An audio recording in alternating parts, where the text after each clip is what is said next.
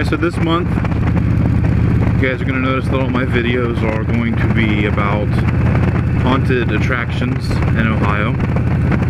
We're going to do a haunted tour of Ohio every Friday. We're going to have a cookout, and then we're going to go to a haunted hayride, haunted house, haunted maze, whatever you want to call it.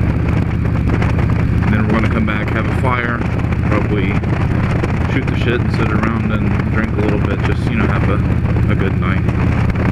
And today, it's not technically October yet, so cheating a little bit, we're getting a head start, but it's close enough. Tonight's haunted attraction is going to be the Lewisburg Haunted Cave. Their address will be right here. It's $17 to get in. If you're under 10, it's $8.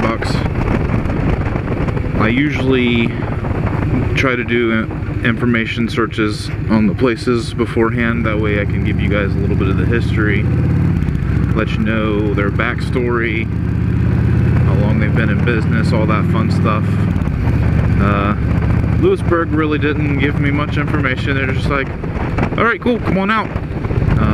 Well, that doesn't give me a whole lot to go on, so I'll tell you what I do know. Other than the prices and the address, I do know that they are Ohio's largest brown bat habitat, and the Haunted Cave and also part of the Historical Society is on the same, I guess, area. It's a mine. It's a limestone mine, and that's about as much as we know about them. They also have a hayride you could do. It's $8. It's not haunted. They take you through a tour of the place, and I imagine that's where I would find most of my history that I want to know for my background story. However, I work 40 hours a week. Well, I work 4 11-hour days, so that takes up a good chunk of my life. I'm also a full-time college student, and I also record and edit these videos, so it's very hard to find extra time. So if I can get the background information ahead of time, that's fantastic. I'll do it. I'll tell you guys about where we're going. Today's pre-trip video is going to be fairly short. I'll probably get a few pictures for Instagram, which, if you're not following me, it's Metalhead814. Check me out on there. Anyway, I'll get some pictures for that. I will have probably some pictures of us goofing around before we leave, probably some on the trip there, and then after we get back and we're all sitting around the fire, or if it starts raining again, we'll probably watch a movie or something. I'll have the synopsis of the event, tell you how good it was, if it's worth going. So far every year they've been pretty impressive, so I got high hopes for them this year. Alright, so my overall feeling of the Lewisburg Haunted Cave, I absolutely loved it, as usual. They advertised that it takes about an hour to get through. My group managed to get through in just about 40 minutes, so a little shorter than what they advertised, but I could see where parts of the cave could take longer for other groups to get through, so no big deal. Their overall scene, layout, and decorative options, creativity-wise, absolutely loved it. They did a really good job with the place. The actors did good.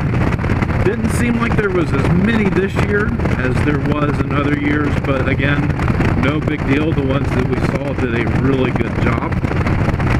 Didn't really have any jump scares that we couldn't see coming.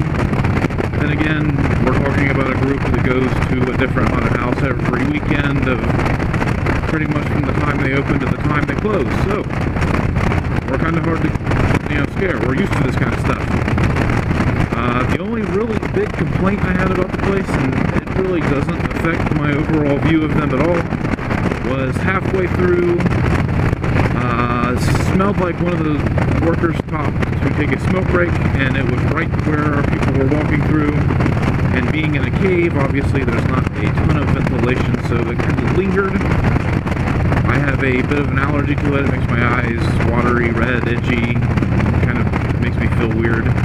So I probably noticed it a lot more than anyone else in my group. So again, it's not really a huge deal, but at the same time, I don't really think it's professional for them to be smoking right where the people that are paying good money to come through there are walking. And then again, on the way out, I noticed it right at the exit.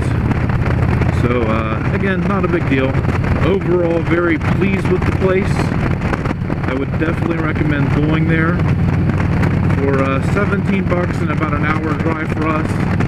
The price is, I believe, a little bit higher than it was in previous years, but still worth it in my books.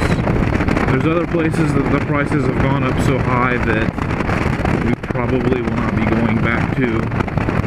However, Lewisburg Haunted Cave is not one of those. We will probably be going back there again next year.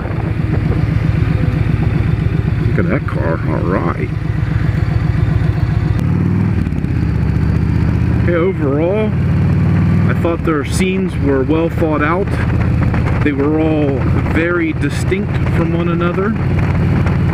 You have, you know, all your popular and cliche ones, and then their creative ones.